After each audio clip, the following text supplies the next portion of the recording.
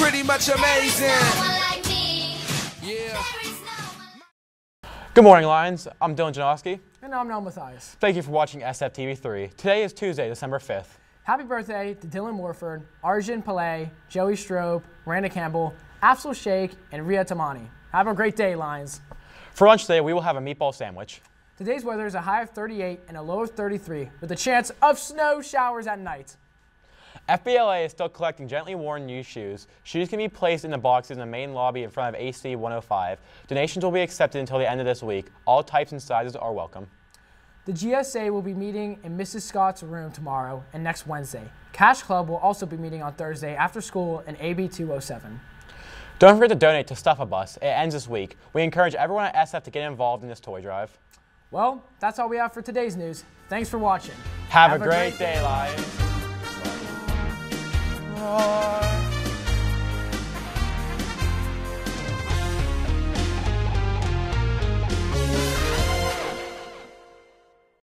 I'm Michael Plasko and I play forward. My name is Lainey Yater and I'm the point guard. My name is Noah Knox and I play point guard. My name's Erica Hall and I'm a shooting guard / forward.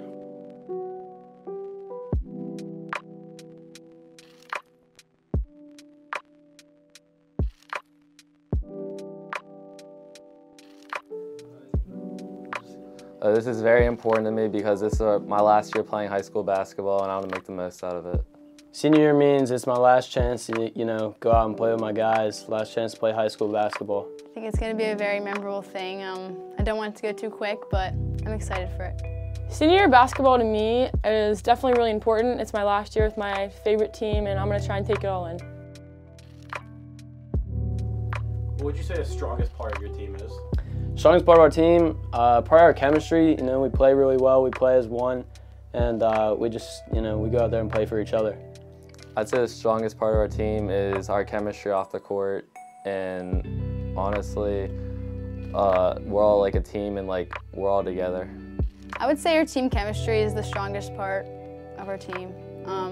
We all like each other, we all hang out, so it's... I'd say the strongest part of our team is our bond with each other and just how close we are. I think it definitely helps us on the floor.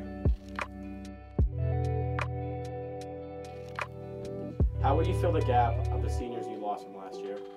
It's definitely going to be a different game. Lost 3 big players, different shoes to fill, but I think we can do it. We'll have a lot of new players playing new positions and a lot of role players hopefully coming in and helping out, which should be good, and I think honestly we will be just in the same spot as we were as last year. We lost a couple guys, Elijah, Rishi. Expect a couple role players to step up. We're going to change up the offense or something like that. But I think we'll be all right. We'll be good.